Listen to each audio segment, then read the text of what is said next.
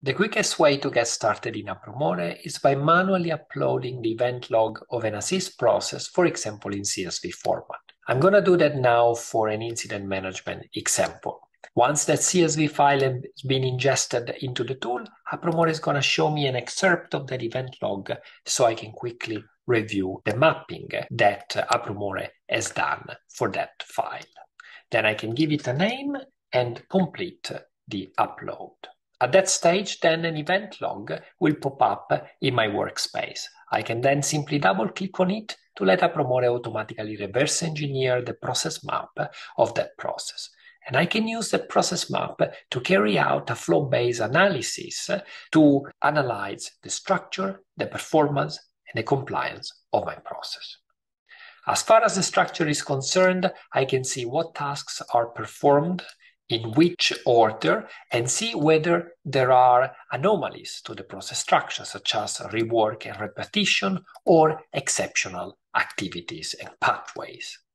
I can then switch from a frequency overlay to a duration overlay to single out activity bottlenecks, as well as bottlenecks that relate to resource capacity constraints, such as the one around activity approve incident. These are situations where all the incoming arcs capturing waiting times are quite long, and that means that I do not have enough resources to perform that activity, hence cases queue up at the doorstep of that activity, waiting for resources to become available.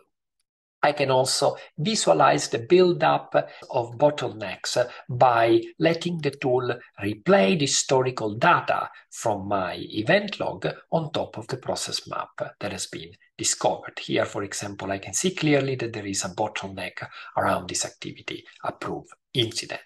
Last, I can use Apromore to identify compliance violations, specifically with respect to flow constraints, resource principles such as a segregation of duties between activity approve solution and implement solution, as well as SLA constraints. For example, with a simple combination of keyboard shortcuts, I can quickly retain all the cases where a solution has been implemented without being approved first. And I can see that 3% of incidents, that is 18 cases, which I can inspect one by one, where a solution has been implemented without the solution being approved first. Similarly, I can apply a case duration filter to retain all the cases that take more than 3 weeks to be fully handled. I can use this view to switch perspective, e.g. look at the process from the resources that are involved, effectively discovering the social network of interactions between process participants or the roles.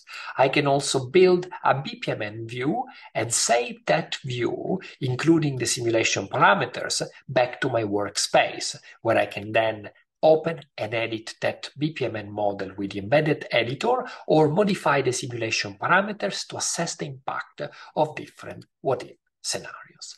Last, I can right-click on my event log to fire up a dashboard. Apromore comes with a number of pre-made key performance indicators, charts, and detailed tables. And I can also fully customize these dashboards and template them so that I can then apply these templates from one log onto the next. For example, here I've created a template for a KPI center specifically for my incident management process. And if I load this template for my particular example, then I can see key performance indicators for each stage of my process or compliance violations, such as number of incidents where a solution has been implemented without approval, or number of incidents where a segregation of duty between approval and implementation of the solution has been violated.